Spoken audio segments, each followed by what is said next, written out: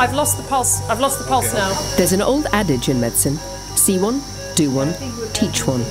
Kumi, you're taking the airway. I've got the airway. Natasha, giving the cardiac arrest drugs. For years, that was how medics learnt, on the job. Can someone make sure the parents are aware? You would watch somebody else do a procedure, then you'd have somebody watch you do a procedure, and before you knew it, you were teaching somebody else to do the same thing. It's very scary for the doctor, and no less so, of course, for the patient. But now, simulation exercises like this one are taking the risk out of medical training. These days, real patients no longer have to be the guinea pigs. Please help me, Dr. Jarvis. Meet Simman, Harefield Hospital's £64,000 simulated patient. But he's no dummy. He can talk, go into shock or cardiac arrest, respond to drugs, and, if he's not treated correctly, die. Am I having a heart attack? Yes, I'm afraid so, but we're trying to abort it for you, okay? Simman allows medical teams to put their skills to the test in a variety of emergency situations. High switchboard is Ken, cardiac arrest in angio room 4, cardiac arrest angio room 4. Continue CPR for Okay, me. if you carry on compressions, charging at 150, oxygen away, stand clear, shocking. He can do almost anything a real person can do. You can listen to his chest, you can give him medication. For example, should you give him adrenaline, his heart rate will increase, his blood pressure will increase. And really, the authenticity is as good as lifelike. Oh, that feels much better.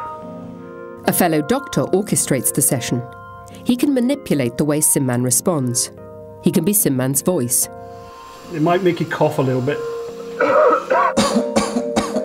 And throw in unexpected challenges. You can change his heart rate, you can change his heart rhythm.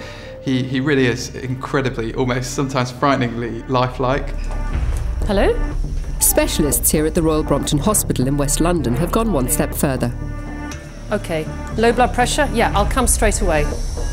This is the very first time they've revealed Harley. He's a prototype 5-year-old child whose torso actually has the skin texture, cardiac anatomy and blood flow of a real human being. And he's in danger of heart failure. I think this child is in emergency. He might crash very soon. I think we need to call the surgeon. Remember, this is only a dummy and just the training exercise. Yes. I'll give the drugs, get suction. Okay. On a scale of 1 to 10, just how big a procedure is this? This is, it's scale 10. This is the biggest emergency you can imagine. The patient is actually dying when we walk into the room, so there's a minute or two during which you can either save a life or lose a life. Can you really get that sort of urgency, that sense of urgency with a simulation? You do get it when you walk into the room and you see all this agitation and the monitor showing you the pressures exactly as it would be in the real situation, and when you see people doing cardiac massage, it really kicks your heart into a big stress.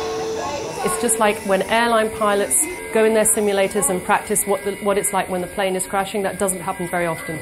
This doesn't happen very often. You may not see it until the first time, and then you don't know what to do.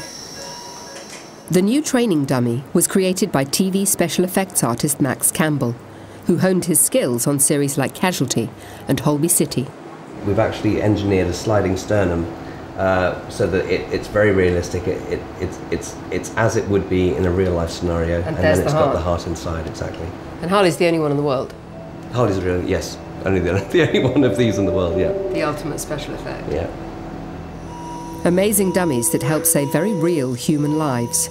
And the good news is that back at Harefield, Simman is feeling fine. I thought the One Show would like to know I'm making a full recovery. I'm just going to have a little nap now. Good night.